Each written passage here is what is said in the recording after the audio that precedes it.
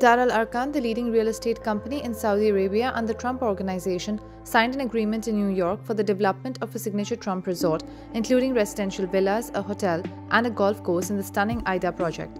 Located in the heart of the capital Muscat, the 100-meter-high hilltop development is one of the largest premium mixed-use real estate projects in the world, situated directly by the sea.